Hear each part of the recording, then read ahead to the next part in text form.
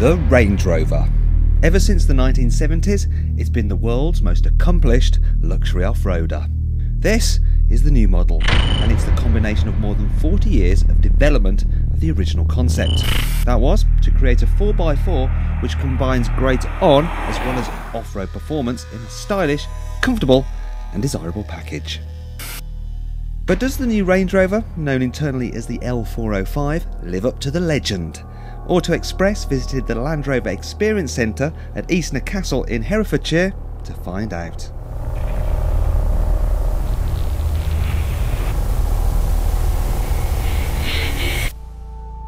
Over the past 4 decades, the Range Rover has evolved to become the quintessential luxury SUV. But regardless of progress, every subsequent model has always been clearly identifiable as a Range Rover. Key design cues include the so-called floating roof, a clamshell bonnet, and a split tailgate. On the new model, this is now fully electric. Well, with the launch of the new Range Rover, we wanted to bring together the 3 previous models just to see how this British motoring icon's changed over the years. The very first Range Rover appeared in 1970. Known as the Classic, it was initially a very utilitarian machine with a sparse interior that could be washed down with a hose. It was only available as a 2-door until a 4-door was added in 1981.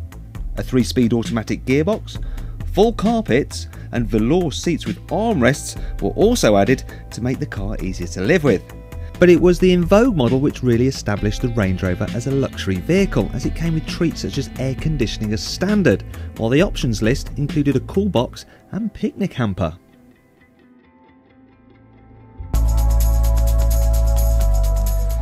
So enduring was the original model that the second generation Range Rover didn't arrive until 1994. Codenamed the P38A, it boasted a massive step up in interior quality to bring the cabin up to Germanic standards. The dash was far more car-like, and most controls were neatly located on the slope centre console or multifunction steering wheel. The Range Rover Mark III, known as the L322, was launched in 2002 and immediately established itself as a genuine alternative to luxury limousines. Not only did its larger body ooze curbside appeal, but it took the luxury level way beyond that of any other off-roader. This vehicle was also a gadget lover's delight, as its technology included a dual-view LCD touchscreen that allowed the front passenger to watch TV without distracting the driver. The latest Range Rover is similar in size to its predecessor. However, better packaging means there's more space for rear passengers. The interior is even more opulent too. Material quality is exemplary and the minimalist dash design is very zen-like. You can break the ambience, of course, with a powerful Meridian audio system, which comes with up to 29 speakers. In contrast, the original Range Rover stereo made do with just 4. The quality is amazing in the new car, but it's incredible to think in the original car, that Vogue model was considered luxury because it had carpet. It gives you an idea of just how much stuff's moved on. I think it's just the refinement in the car that makes it such a proper luxury car. The quality of the materials, the panoramic roof, the clever off-roading cameras. The reason I think that technology works is because it's a luxury car that's quiet, refined on the road, and yet, as we found out today, it's got an amazing off-road ability as well. Land Rover is renowned for building some of the world's most capable go-anywhere vehicles, and the Range Rover has always upheld this reputation. In fact, the original was considered by many as being the best off-roader of its day. And in 1992, the Classic was the first 4x4 to feature height-adjustable air suspension. On the Mark II, air suspension became standard from launch. The P38A also featured electronically controlled braking for all 4 wheels to improve traction in slippery conditions. With the Mark III, off-roading was made even easier with the introduction of Land Rover's terrain response system. At the press of a button, the driver could set the car up depending on the conditions and just let the electronics do the rest. The terrain response system has evolved on the new Range Rover and now features a fully automatic mode. This makes the vehicle even more capable off-road, even in the hands of an inexperienced driver.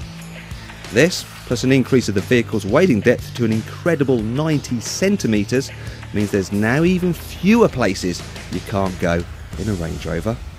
The off-road ability comes down to several key areas. One of them is obviously the amount of articulation you can get in the suspension, which gives you that ground clearance over rough surfaces. And that's helped by the technology with the air suspension, because obviously you can raise the car up. The second area is obviously the traction and its ability not to get stuck. And that's where the really clever stuff comes in with the terrain response in that car. What's different in the new Range Rover is that you don't actually have to do very much as a driver. You can leave it in auto mode and it does it for you, really. So it's very, very capable. There's no doubt the Range Rover impresses off-road, but really its neatest trick is that it's just as good to drive on it. This was the premise behind the original, and with each incarnation, both performance and handling have been significantly improved.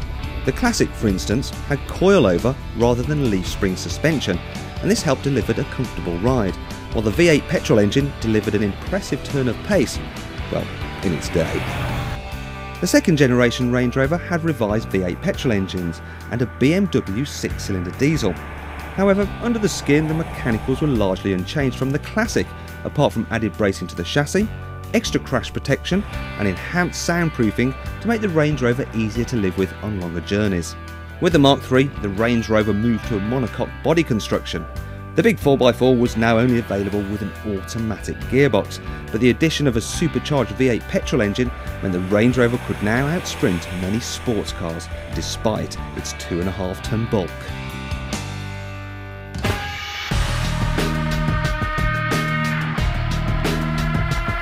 The arrival of the Mark IV, however, sets a new dynamic benchmark. Thanks to its largely aluminium construction, the entry-level model is almost half a tonne lighter than its predecessor, while the introduction of a new V6 diesel means up to 38 miles per gallon is possible. However, there's also a V8 diesel and a 5-litre supercharged V8, capable of 0 to 60 miles an hour in just over 5 seconds.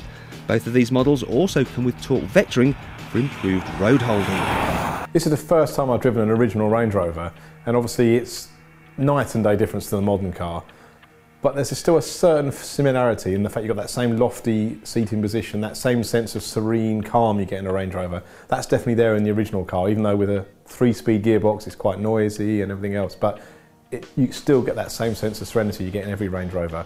And then stepping forward to the latest car, it's just the refinement, and it's actually such a fast car as well. You forget how quick it feels as well. That's the thing you often forget with a Range Rover.